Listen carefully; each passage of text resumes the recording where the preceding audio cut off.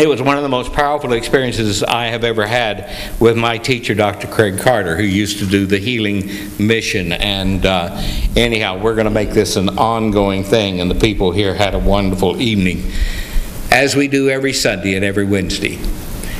We do it because we have something important to teach. In times of doubt, when it seems that you don't have enough faith to get through the day, you can at any moment stop yourself in the middle of all of that confusion, doubt, and fear and recognize there is one life, it's God. That's your life. And think from that, not from the condition, but from the truth of yourself. Just like Meister Eckhart said, go back to the place where God was at the center of your decision, because it hadn't gone anywhere. All you have done, if you find yourself caught up in the experience you're going through, is you get hypnotized by the world. Be not conformed to the world, be transformed by the renewing of your mind. We are, as we are told by the great teachers, Dr. Ernest Holmes pointed out, we are partakers of the divine nature, and there is incorporated in our nature that wisdom and intelligence and love which can never be lost. It can never be lost. We can become dislocated in relationship to it. But our understanding is there is an eternal reality that's always looking out of our eyes if we let it. Let go and let God, not make God, beseech God, make a deal with God, beg God, or any other kind of experience. Let God. Everyone say, change for the better, change for the better is mine by right of consciousness. Right here and right now. My change for the better starts. And I celebrate it before the world ever sees it. And I don't care whether it does or not. I see it. See, that's what's important. Do you see it? Do you see the best of yourself and the opportunity that's in front of you? You see, your opportunity is only waiting for your deeper understanding of the truth of you. I don't care what it is. If you can conceive it, you can achieve it. There is a life-changing universal principle that Reverend Dar talked about in her whole lesson this morning. This life-changing principle that's within you is the heart of our teaching. Religious science. It's the heart of what we teach every Sunday and every Wednesday. I was just sharing with someone, if you come here on Sunday, you're going to leave with a lesson that could be used in any first-year class in the world. That's what my teachers taught me, that we are teachers, we're not preachers. Sometimes I teach, but that's okay. And so does Dar. So does Lacey. Listen, you know, Lacey Reverend Lacey, I don't know if you know where he is. He is on a 10-day silence retreat.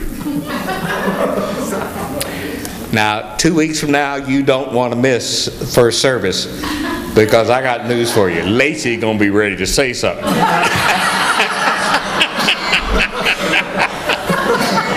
Outstanding. John Lamedeer, one of the clear Native American thinkers, said these words, love is something you can leave behind when you die. It's powerful. It's powerful. We celebrate, as we are this weekend, the passing of our former president of religious science and my dear friend, our dear friend, Dr. David Walker. And I was thinking about how David, how much he gave to all of us. And how, as other great teachers that have come our way have left behind wonderful teaching by right of consciousness, we are all part of that which we experience, not only in the outer but in our inner understanding. Dr. Fenwick Holmes always taught me, Jay, be such a good teacher that your students can replace you.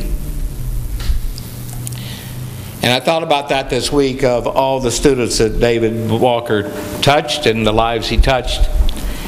And I thought about the fact that every time I stand up here on Sunday morning, I'm representing Dr. William Hornaday, I'm representing Dr. Craig Carter. I'm representing Dr. Edith Clark. I'm representing Dr. Reginald Armour. I'm representing Dr. Raymond Charles Barker. I'm representing Dr. Robert Bitzer. I'm representing Dr. Carmelita Trowbridge. I'm representing all of these great teachers, because you see, dear people, we do stand on the shoulders of giants who have all taught, as the great throughout the age have taught, that the power you're looking for is within you, and have taught very clearly that truth is not truth unless it leads you to you, not to something else.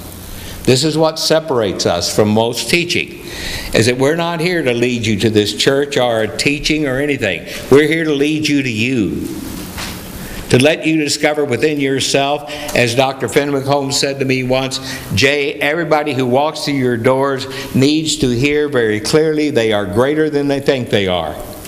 Always. So this celebration is something that we find within our teaching. This is a experience that allows us to begin to invite greatness and give it a challenge to come forth. This is why you hear me almost every week challenge you to not leave here just knowing about this. Leave here letting the world see what you say you know and be what you say you are. There's one life, it's God. It is your life. You are never separated from it. If you take the opportunity you have every day of your life to move forward in a positive way, you find that the world's great spiritual teaching is good enough to be true as you, and it's not enough that all the great teachers understood what they were teaching. What you need to know is you can understand it, and you can be it, and you can allow yourself to let go and let it look out of your eyes. In 1 John 4:10, we see these wonderful words, and we have known and believed the love of God that God hath to us.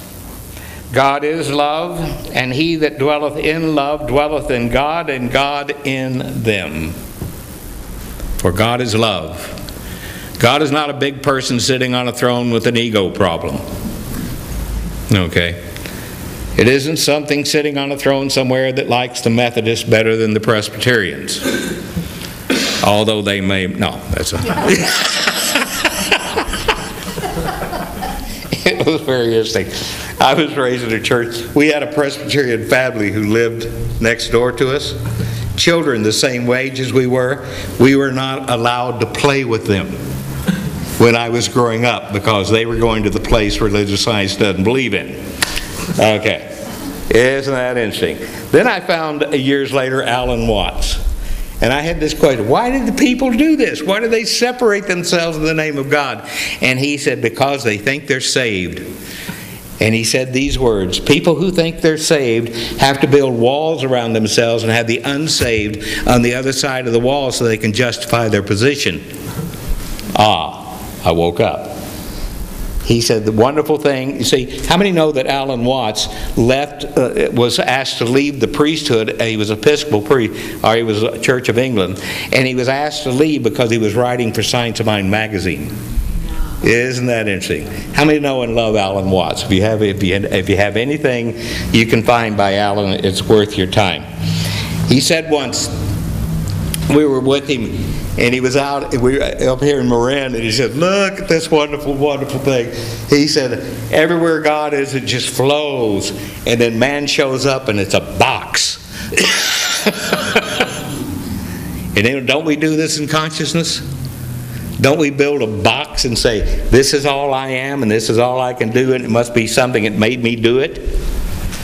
What if we got rid of the box? What if we got outside the box, as they say?